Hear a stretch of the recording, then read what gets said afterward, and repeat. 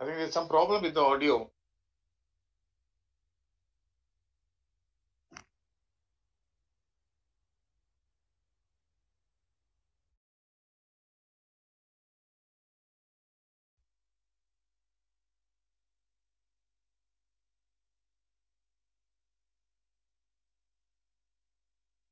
I'm sorry, we cannot hear. Can someone help me, please? There is some problem with the audio, Vijay. Yes. Now it's clear. I can hear you, Dr. Ramchandran. My talk went off all right? Yeah, it was fantastic. But now it is completely off. I can't hear anything from Dr. Umpierrez.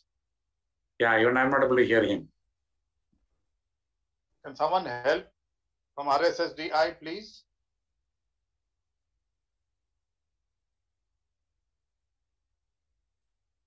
Yeah, I'm not able to hear him too, Vijay. There's some problem. No. Same here. Good to talk about type 2 diabetes. And first, let me present this information that has some disclosure. Emory University have received funding from the company listed here for investigator-initiated projects. The money doesn't come to me. So for today's lecture, I'm going to discuss with you some new evidence on the prevalence of diabetes and its complications. I think they are very interesting data. Trends on glycemic control and how we're using drugs to treat patients with type 2 diabetes, and give you an overview what the ADA and ACE, the American College of Endocrinology, suggestion for the treatment of type 2 diabetes. So start with news. So most of you have seen this. This is the International Diabetes Federation map or atlas. And what it's been saying for the last few years is that there is an increasing rate of diabetes in the world. And it says that in the United States or North America would be an increase of 30%. Most of the increase would be in Africa, Middle East, so poor countries, and also in Europe, there would be a 15% increase. So if you look at this, almost everybody's going to get diabetes, that's right. And this is what the Center for Disease Control published a few years ago in 2015, is that there had been an increasing rate in the percentage of people with diabetes and the number of cases with diabetes. And as we know right now, are over 34 million people with diabetes. So thinking in preparing this lecture, I went to the website from the Center for Disease Control, and this slide shows the obesity epidemic. So here you see that overweight is about 40%, and now in women and in men, the percentage of people who are obese is about 40%. And not too long ago, a paper in the New England Journal of Medicine says by 2030, about 50% of Americans will be obese. So I said, gee, so have we lost the battle? Where are we really on the prevalence of diabetes in the United States? And this is data from the CDC. What it shows is that the prevalence and incidence trends for diagnosis of diabetes in adults. So prevalence means the number of people in the populations, and incidence is taking into consideration the time interval. And here you see that it looks like in this paper, the prevalence was up and the incidence is coming down. And they explain that here the arrow shows when the diagnostic criteria were changed. And of course, in 2010, we accepted hemoglobin A1C as one of the diagnostic criteria together with fasting blood glucose and the oral glucose tolerance test. So these data suggested that maybe not everybody's going to get diabetes, that's right. And last year, or 2 years ago, the CDC published that the new cases of diagnosed diabetes in the United States have decreased by 35%. So there was a peak in 2009. That's when we changed the classification of diabetes, but it looks like it's coming down, the prevalence. And this was published by the CDC. And there is a more recent publications in BMJ Open Diabetes Research and Care, again from the CDC, showing that, again, here's where the diagnostic criteria were changed, that the number has stabilized and the incidence, so during this period, is coming down. After almost 20 years of increasing prevalence of diabetes, the incidence is lower now than it was before. So I think this is related to the education programs and intervention programs. People are eating less amount of carbohydrate, and I hope that this is correct. And if you look at different age range, again, you see the stabilization in the numbers. And in children, preschool children, the prevalence of diabetes is coming down. So if you were thinking that, oh my goodness, we're getting too fat, too obese, maybe everybody's going to get diabetes. Maybe that's not the case. So good news. And unfortunately, the decrease in the prevalence of diabetes is primarily seen in Caucasians, with minorities still having an increased rate of diabetes. Here you have, in this compared to Caucasians all the way to the right. Here is for men, and for women, you will see that minorities patients, especially Blacks, Hispanics, and Native Americans, the prevalence of diabetes is significantly increased. Why is that? Likely it's due to social determinant of health. That's right. Access to care, access to insurance, incomes, education, that all plays a role. And with the American Diabetes Association, we're working significantly about health inequalities, because we know that complications and prevalence of diabetes go together in racial and ethnic minorities and low-income adult populations. And poorest diabetes outcome in this population, and mortality is higher because in the lower and low socioeconomic adult patients in the United States. So what about complications? Again, this is data from the CDC. And this is published in the New England by Ed Greggs. And what you're seeing here in the top is incidence of myocardial infarction, stroke, amputation, end-stage kidney disease or dialysis, and hyperglycemic crisis, death. And here you see this is the mortality for DKA is now less than 1%. So the prevalence is coming down of the lower rate of diabetic-related complications. And not only in the United States, but around the world. This is data from Sweden. And you have here in blue patient with type 2 diabetes, and in red patient with no diabetes. And you have in here is death for any cause. In the right upper quadrant is death for cardiovascular disease. In the bottom is coronary heart disease death and hospitalization with cardiovascular disease. So good news. The prevalence of these complications is decreasing significantly, but we must keep in mind that this is the blue is patient with diabetes and the red is non-diabetic. There's still a lot of things to work on, because mortality and complications in patients with diabetes still significantly higher compared to those who do not have diabetes. So what about children? And this is an area that we must take in consideration. This is data from today's study. That's right. First, it tells you that minorities patients have more chances to have diabetes in youth. This is average age about 13. And the today's study is a 5 years prospective NIH study that look at treatment with metformin, metformin alone, metformin with lifestyle, and metformin with rosiglitazone. And what you look in here to the right is the proportion of free glycemic failure, means hemoglobin A1C greater than 7%. And unfortunately, metformin alone or with lifestyle, about half of the population fail. A little better with rosiglitazone, the problem is the weight gain. So 50% fail. So after the 5 years of these today's studies, patients were followed for 10 more years in an observational basis. And here to the left is hemoglobin A1C, and during follow-up continues to increase. And these are adolescents that now they have an average age of 26 years. And what you see is the follow-up and hemoglobin A1C levels during the different periods of follow-up in these studies. So we want the hemoglobin A1C to be closer to 7 or less than 7. So here you have 6.5, where the percentage of patients after the study completion continues to decrease. This is 6.5 to 8%.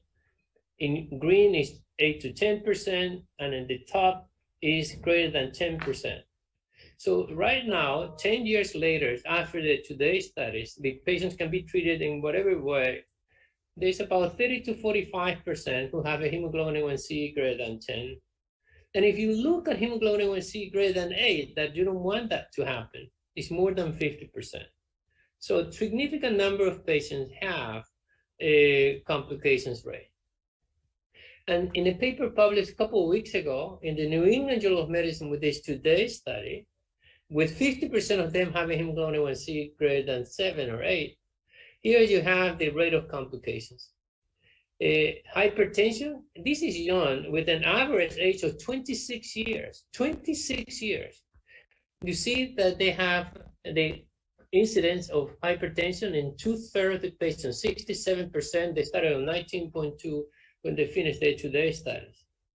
Look here, kidney disease. More than half of those kids, those children, age 26, already have kidney disease. Dyslipidemia, that increased the risk of coronary heart disease later in life, is 50%, increasing from 20 to 50. And neuropathy went up from 1% to 32%. So scary statistics, that's right. And here to the right is any microvascular disease, so retinopathy, nephropathy, or neuropathy, these three microvascular disease during the 10-year follow-up period. And here you have that at 9 years, 50% already have, and at 15 years, 3/4 of those young adolescents that were followed for 10 years, age 26 now, already have evidence of microvascular disease. So there is tremendous things. And this is a group of people that we don't really have good care. And also from the CDC, Diabetes Care last year published this data, that during the past 5 years, we have seen a resurgence of chronic complications such as diabetic ketoacidosis admissions and ED visits. And to the right is the increase in lower extremities amputations. I work at Grady when I have a large clinic, and we have somewhere around 250 amputations per year. So we must pay attention that in young fellows, the rate of complication is going sky high. And the other thing is that although we have decreased cardiovascular mortality, there's an increase in the last few years of diabetic ketoacidosis and amputations. It's scary. 3/4 of those patients over the age of, about the age of 26 already has some microvascular complications. So the next topic that I think would be of interest to you is that, how are we doing with glycemic control? We just showed data of today's studies, but what about in adults? So this paper is fascinating. It was published in the New England Journal of Medicine in June 10th or June 11th. And what it shows in here is the percentage of, in blue is glycated hemoglobin less than 7, and this orange color less than 8%. Let's focus on the blue line. And this is the percentage of people who were very well controlled, who were reaching hemoglobin A1C less than 7. And then 2000, it went from 44 to 2010, about 57.4%. So a significant improvement in hemoglobin A1C. The hemoglobin A1C greater than 8 went from 66 to almost 80%. Unfortunately, during the last 5 years or 10 years, we have seen a decline in the good glycemic control. So we went to 44 to 58, and now we're down to 50%. So there's a lot of room that we can improve diabetes care. And in the same publication, you have here is, well, how these patients are treated. So In blue is no medicine, about 17% who have been stable during the past 10 years. In orange is one medicine, one single oral agent or medications. This is 2 oral agents and more than 3 medications. So if you look at this figure to the left and you say, gee, we're not doing that well, 50% are not a goal, but 50 or 60% are treated with just one medicine or no medicine.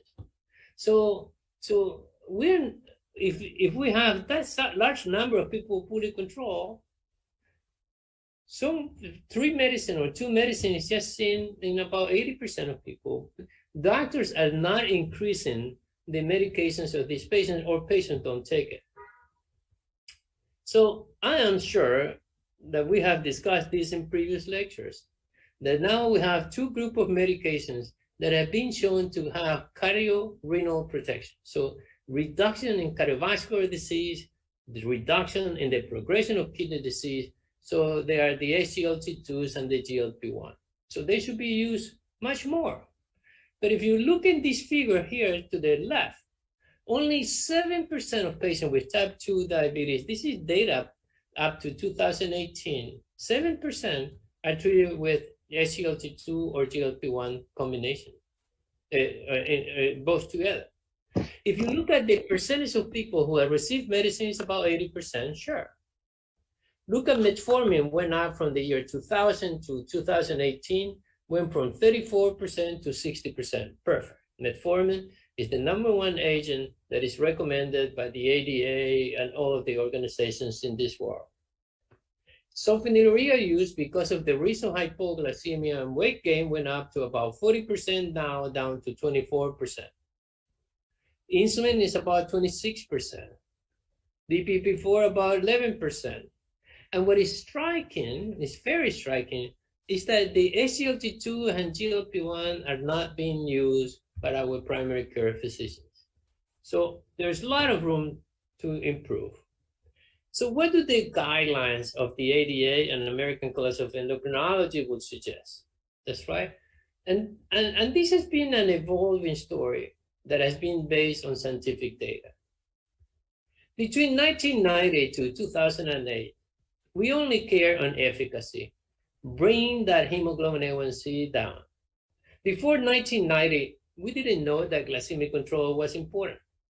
But there were studies like this, like the diabetes complication control trial in patients with type 1 diabetes, the first one that target a hemoglobin A1C less than 7%, which suggests that with increasing hemoglobin A1C, there is an increasing rate of microvascular complications, increase of microalbuminuria, neuropathy, nephropathy, and retinopathy. So that was the recommendations to have hemoglobin A1C less than 7. Because if you achieve good glycemic control with hemoglobin A1C less than 7 compared to 8 or 9 in the control group, you were able to reduce retinopathy, nephropathy, and neuropathy somewhere between 50 to 60%. This study was the main recommendation. The main recommendation of this study is that to achieve a hemoglobin A1C less than 7. That was in type 1 diabetes. The second landmark study that also suggested that 7 should be the goal is what is called the United Kingdom Prospective Diabetes Studies, or UK-PDS. Here to the left is the hemoglobin A1C of this patient. They were newly diagnosed or recently diagnosed, were started on diet and exercise, and this was the intensive control. And this study was done in the 90s. So at that time, they didn't have all this fancy medicine that we have now. These patients were treated with sulfonylurea, insulin, and a small group was treated with metformin. And you have good differentiation between these 2 groups, and this patient has been followed now for long periods of time. And during the study period, published in 1998, 5 years later, so the UK-PDS reported that there was a significant reduction of microvascular endpoint by 25%, retinopathy by 30%, albuminuria by 30%, even sudden death. And these studies concluded that, that for each percentage reduction of hemoglobin A1C, it doesn't matter where you start. You can go from 10 to 9, 9 to 8, 8 to 7.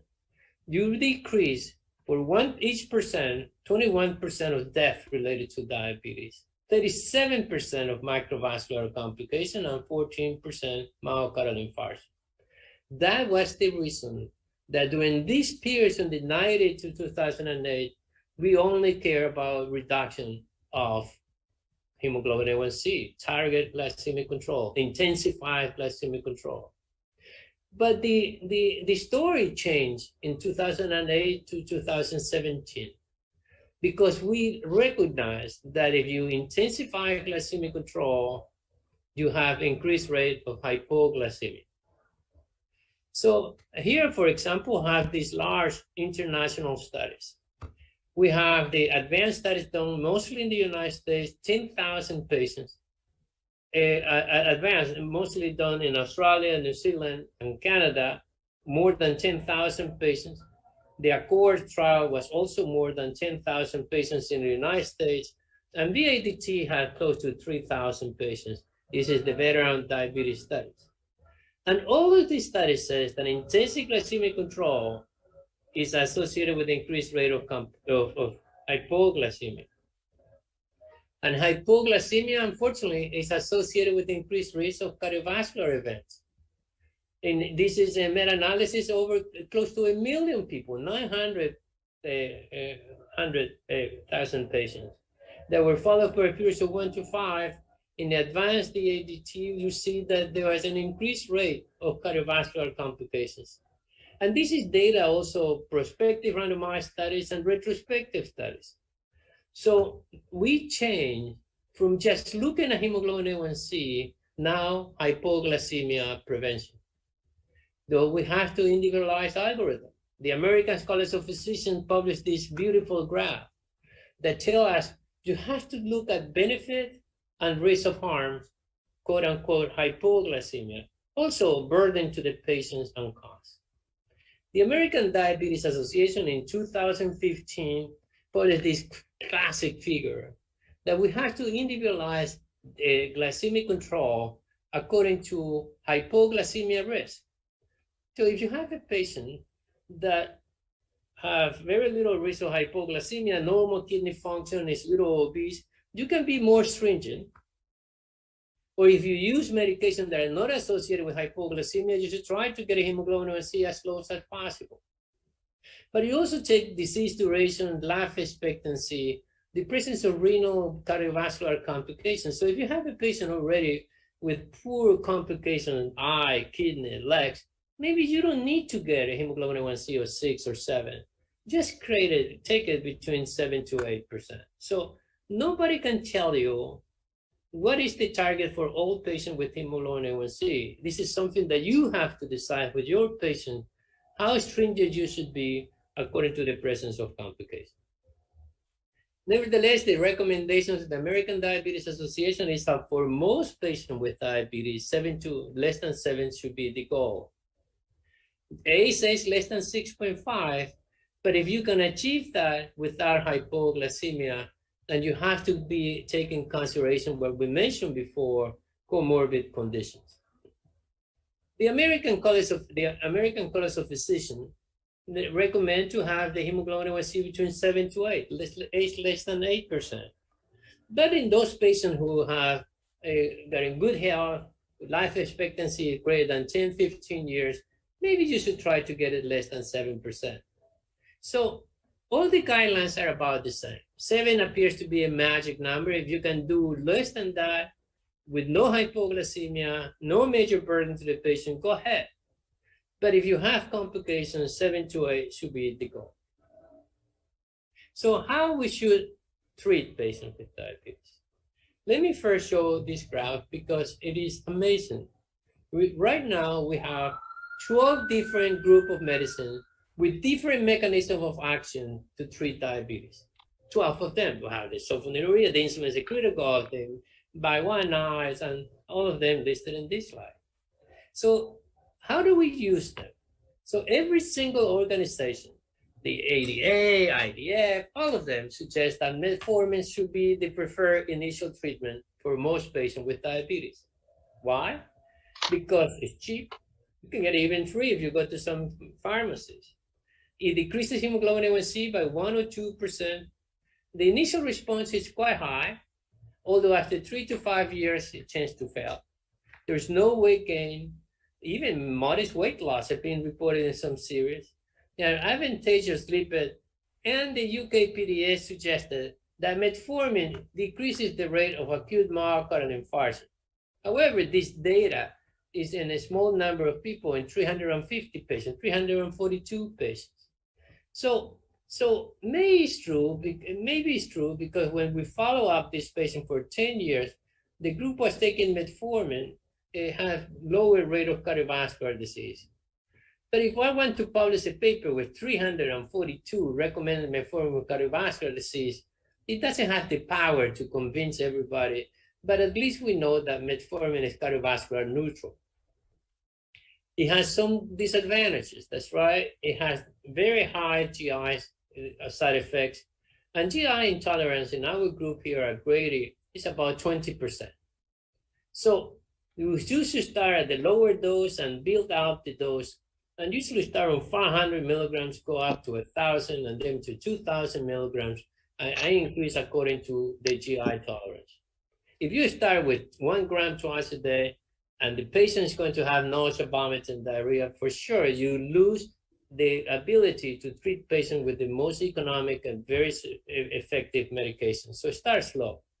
The other thing is that for many years, we have this issue about kidney function, but the FDA now recommends that you can use it all the way up to hemoglobin GFR of 45 and 1 gram twice a day. Between 30 to 45, don't use more than 1 gram, so max is 1 gram per day. And less than 30, you have to stop the medication. It also says that you shouldn't start people on metformin if the GFR between 30 to 45. I'm not sure I'd always follow that rule. But below 30, you should hold it because there is a risk of lactic acidosis.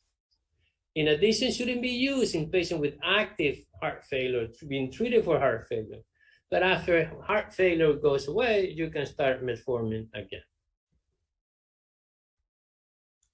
So next, sulfonylureas. You know, 30% of the Americans are treated with sulfonylureas, and around the world, more than 50%. Why? Because it works fast. If I promise, I give you a sulfonylurea tablet, you're going to go low later on in the day. It's once a day, minimal cost. It's as effective as metformin, reducing hemoglobin A1C about 1 to 2%. You know, good, but the problem is hypoglycemia. This is data from the Carolina cardiovascular outcome trial published in JAMA a couple of years ago. And it works. This is compared to linagliptin, that of course DPP-4 are not associated with hypoglycemia. And this is the glimepiride, an average dose of 2 to 3 milligrams per day, where more than 30% have 1 or more episodes of hypoglycemia. So that is the reason why we really don't like, I don't use so much sulfonylureas these days in my patients. So disadvantages: hypoglycemia, 30% of patients. People gain weight. You have to be careful, especially in patients with hepatic and renal dysfunction.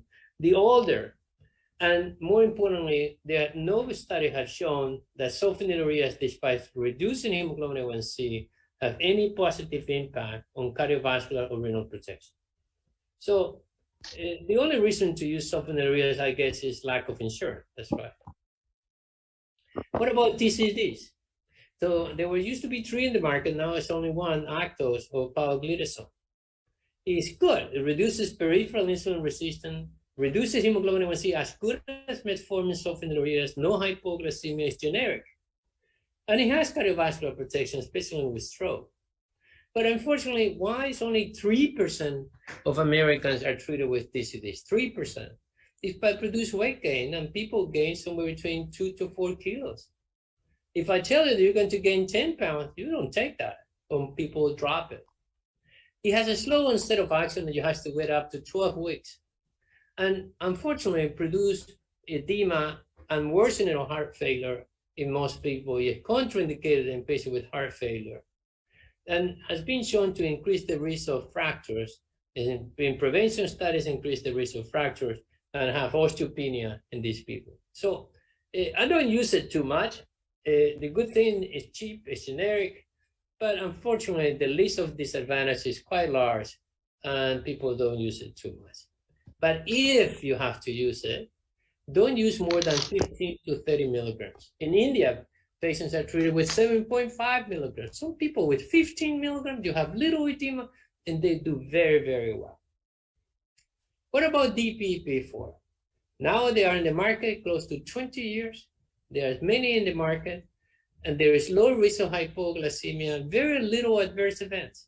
People don't even know they're taking something. So it's weight neutral. It has no favorable adverse event I've mentioned before, and you can use it in patients with heart failure and patients with renal insufficiency. You can even use it in dialysis. And these medications work by increasing insulin production and decreasing glucagon concentrates. So this slide shows the reduction of DPP-4 and hemoglobin A1C as monotherapy. They have a low dose and high dose in all of them. And this is the main problem, that hemoglobin A1C reduction is no more than 0.5 to 0.8%. So, and it's $300 a month. So, and the other thing is cardiovascular neutral. Multiple studies have shown that trying to evaluate the effects on cardiovascular outcome, and unfortunately, they don't have cardiovascular outcome. If I put here for renal protection, unfortunately, no cardiovascular, no renal protection, minimal reduction in hemoglobin A1C. That is why DPP-4 use is decreasing from about 18% a few years ago to about 10% now. So when do I use DPP-4? In elderly patients with renal compromise that they don't want to take injections. What about GLP-1? So GLP-1 receptor agonists have been studied now for many years. And we have, some of them are used daily, and some of them are long-acting or used weekly. Exenatide daily is not available. Elixir never made it in the United States. But they have liraglutide once daily. Now it's accepted by Medicaid. So I'm using a lot of liraglutide now because it can be prescribed with Medicaid, Georgia Medicaid. They have weekly, like exenatide weekly. Albiglutide was taken off the market, and we have dulaglutide and semaglutide. So these are weekly medicines, and semaglutide is an oral formulation, like I'll show you in a minute. So how good how good they are for dropping hemoglobin A1C is shown in here. Most of them drop between 0.8 to 1.5 milligrams. So it's great. You get it similar to metformin or even better to metformin. But more than just the reducing hemoglobin A1C, GLP-1 has been shown to have extra pancreatic benefit. Extra pancreatic benefit.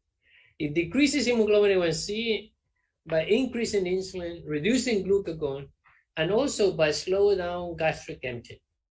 Here you have the GLP-1, it reduces gastric emptying. So normally you empty your stomach within 90 to 120 minutes. And by reducing the gastric emptying, of course, you reduce the postprandial dispersion of glucose. The other thing is that reduce appetite, increase satiety. There are studies using, you go to a buffet, all you can eat before and after 12 weeks of getting GLP-1. At baseline, people ate a lot, and then 12 weeks after therapy, the consumption of meal is significantly less because that message that says you're full is not present in a lot of us. But taking this medicine, you increase satiety and decrease hunger. So because of that, it's associated with some weight loss. And here you have the weight changes in different compounds, GLP-1, and you see that they are associated with somewhere around 2 to 4 kilograms weight loss. So why we use it a lot? Because it improves glycemic control, decrease appetite, decrease body weight. In addition, it's decreased blood pressure by about 4 to 5 millimeters of mercury, systolic blood pressure. And those benefits have resulted in improvement in cardiovascular outcome. something that we call MACE, major adverse cardiovascular events that include acute myocardial infarction, death for cardiovascular disease, and stroke. And there are studies with liraglutide, a study that is called LEADER, semaglutide, albiglutide, and dulaglutide. And those studies have shown spectacular results. So the first one is called LEADER. This study close to 10,000 patients, 9,300 patients who already had cardiovascular disease, who have multiple cardiovascular risk factors with hemoglobin A1c greater than 7, were randomized to receive placebo or liraglutide on top of oral agents or insulin. And what this study reported is a reduction of major cardiovascular disease, cardiovascular events, so death for cardiovascular cause, non-fatal myocardial infarction, non-fatal stroke was reduced by 13%, and mortality by 20%. Mortality with 20%. Similar to the liraglutide, there is another study with semaglutide. This study was called SUSTAIN-6. Again, they took over 3,000 patients with high cardiovascular risk or cardiovascular event already established, 80%. With hemoglobin A1c greater than 7, were randomized to sema or placebo. And they reported that a reduction in MACE of 25%. And here you have myocardial infarction with in semaglutide by 25%. Stroke, a reduction of 30 to 40%. And MACE, I've told you before, 25%. So very impressive results. So liraglutide, semaglutide, this is albiglutide, published a couple of years ago. Again, you saw a reduction of 20% reduction in MACE. And with dulaglutide, a one-weekly compound, you saw MACE reduction by about 12%. This paper was published in Lancet. So all of the GLP-1 have shown to have most of them have shown cardiovascular event benefits. So what about the renal protection effects? So in the LEADER, in the liraglutide group, these 10,000 patients show a significant reduction of a composite of new-onset macroalbuminuria, doubling of serum creatinine, or dropping of GFR less than 45, or need for dialysis. And that was reduced by 22%. So not only that reduced cardiovascular mortality, but also reduced this composite of renal. And to the right is the persistence of macroalbuminuria more than 300. So if you have, this is on top of ACE and ARBs. And this is another study with dulaglutide and the renal effects. So this is comparing the low dose, high dose of dula compared to insulin. So we use insulin, but insulin has no cardiovascular protection, have no renal protection. It doesn't induce cardiovascular disease, it doesn't kill your kidneys. But unfortunately, it doesn't prevent the decline in glomerular filtration rate, and it doesn't protect you with the appearance of macroalbuminuria. What dulaglutide, the GLP-1, reduced macroalbuminuria, insulin did not. And this is when the SUSTAIN-6 with semaglutide and nephropathy. So you prevent kidney disease in about 20 to 40%, doubling of serum creatinine, reduction of macroalbuminuria. These great effects of the GLP-1 have led to the American College of Physicians to state that if you have somebody in oral agents, if you're thinking to use insulin or GLP-1, the two injectables that we have, you should consider using the GLP-1 as your first-line agent. And if it doesn't get it, then you use GLP-1 with that add-in. So the first-line injectable, according to the ADH, would be GLP-1 because it produces weight gain, weight loss, cardiovascular protection, improvement of hemoglobin A1c equal to insulin, no hypoglycemia, great protection for your kidneys. And this can is you conclude, Dr. show you that now we're learning to use the oral semaglutide. It's kind of tricky sometimes, but it's as effective. The oral semaglutide is as effective as the injectable liraglutide, and it's much more effective in reducing hemoglobin A1c as a DPP-4, even for the GLP-1, SGLT2s. Here you have, for example, oral semaglutide versus sitagliptin. Significant. The top is hemoglobin A1C and the bottom is weight loss. The use of semaglutide oral is as good as injectable liraglutide. So we're learning to use this, and of course, not every insurance cover, but it's very attractive medication. And just for completion, you have to be aware of context, right? GLP-1 produce gastrointestinal nausea in about 30 to 40% of patients. That is why you have to start at the low dose, and you build the dose up every month when the stomach settles and the patient will be able to tolerate. And most patients will. The nausea is very mild, but if they're losing weight, they'll take it.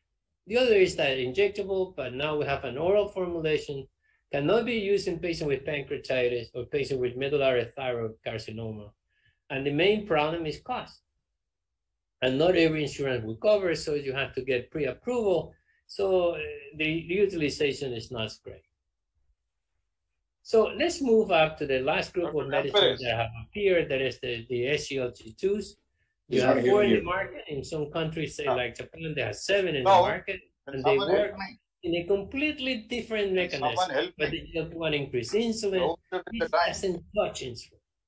They work by flushing glucose in the urine because you inhibit the SGLT2 that has involved in the reabsorption of 80 to 90% of the glucose in the proximal tubules. And by blocking the absorption of glucose, you get glycosuria. And if you get glycosuria, your blood sugars come down.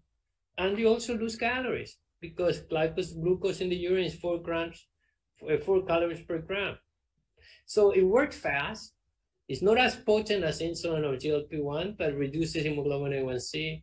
It doesn't produce hypoglycemia, similar to GLP-1. Low risk of hypos, weight loss, blood pressure reduction, and we will see they have excellent cardiovascular and, more importantly, renal protection effect. This is a comparison of the 3 of the most commonly used SGLT2s, CANA, DAPA, and EMPA. It does put that potent, but reduces hemoglobin A1C about 0.6, 0.8%, produce weight loss about 2 to 4 kilograms, so it's not bad. And more importantly, has been shown to have cardiovascular and renal protection. This just 3 studies large with empagliflozin, canagliflozin, and dapagliflozin, again looking at MACE. And you have a reduction, the EMPA, a reduction of major cardiovascular events, myocardial infarction, and stroke and death cardiovascular causes was reduced by 14%. Here's CANVAS again, a beneficial effects 13%. And more recently, what it has been shown is that not only that you decrease death and cardiovascular event, but this is reduction on heart failure admissions. And it's impressive. There was a 35% reduction in heart failure admissions in the high-risk population with the use of EMPA, a similar reduction by CANVAS and dapagliflozin. And this has been shown to be effective not only in patients with diabetes, but in patients without diabetes. And in patients who have low ejection fraction, the use of dapagliflozin has been shown to decrease death about 20% and readmission to the hospital like 40%. So the FDA now has finished the discussion time for people who have heart failure. So not only in randomized clinical trials, but in real world, large number of patients, over a 250,000 people, you see that all-cause death with any one of these SGLT2s in population studies, and this is hospitalization for heart failure. So there is no question that SGLT2s have a cardiovascular protection. What about renal protection? And the data on renal protection is extremely impressive, and all of them have been shown to reduce nephropathy. This is the reduce microalbuminuria. Many times we see regression of microalbuminuria. And this is so important because if you have micro or macroalbuminuria, the rate of myocardial infarction, the rate of death for cardiovascular cause double or triple. So by reducing microalbuminuria, there is a regression of macro to normal in about 15 to 20% of patients. And this is on top of ACE and ARBs. So if I have a patient that is been on ARB for blood pressure or renal protection and still have proteinuria, I know that decreasing proteinuria may improve cardiovascular outcome. This is kind of, the previous studies was with EMPA. This study is with CANVAS or CANA. It's exactly the same. A reduction in change of albumin creatinine ratio in these people. And this is the last study, large study that is impressive is because it included patients not only in those who have no disease, but with significant impairment of glomerular filtration rate. Here, ejection fraction down to 30, already protein between 300 and 5 grams, so a nephrotic range proteinuria. And what you're going to see in here is the primary outcome was doubling of serum creatinine, need for dialysis, or renal or cardiovascular death was decreased by 30%. So no question, that is quite impressive. Dr. And this is Can you remind him? CKD, very similar, a reduction of endpoint, similar to the previous one, about 40%, and proteinuria in about 40% of people. So if you look at where we are with respect to SGLT2, with heart failure, no question, 30 to 40% reduction.